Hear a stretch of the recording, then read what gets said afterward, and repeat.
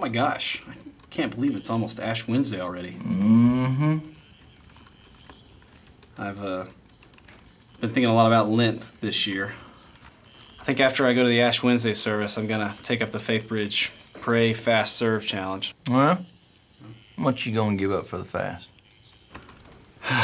Well, I've been thinking a lot about it. I think that this year I'm gonna give up chocolate. I really feel like it would be a good thing for me to surrender, give up, focus on the Lord. That's good. That's cool. I've been thinking about stuff I can give up too. Yeah? You practice Lent? Oh yeah, celebrate every year.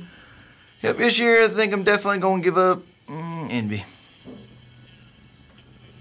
Envy? Yep. No. Well, maybe a little bit of pride. No, that's not. On the side, maybe some jealousy. No, I mean those are sins. You can't give up sins for Lent. What you do is you give up luxuries, things that aren't necessarily bad for you, but something you would surrender to really use that time to focus on the Lord and appreciate your dependency on Him. I'll be honest with you. I enjoy envy. My neighbor's got a set of Yeti coolers I really enjoy. But you know what? Nope.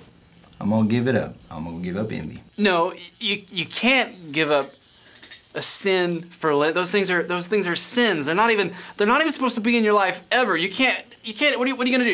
You're gonna like give it up for Lent and then start being envious again after the 40 days are over? I'm a little surprised that you are not schooled in the ancient practice of Christian Lent. It's only 40 days, not including Sundays. It's a time of self-examination in preparation for the joy of Easter. It doesn't last forever. If you must know, I may start to envy again in celebration of the resurrection of our Lord. No, okay, no, that's not even right on any theological scale. Hold on now, it is right.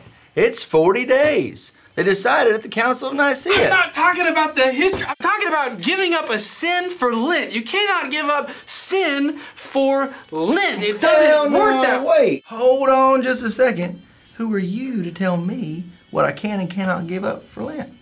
I'm my own man. I have the power to decide. And I decide I am giving up envy.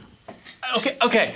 I'm not saying that you can't give up envy. I'm saying you can't give up envy for Lent. That's not how it works. You clearly, clearly you don't get it. I completely understand that you are envious that I can give up something.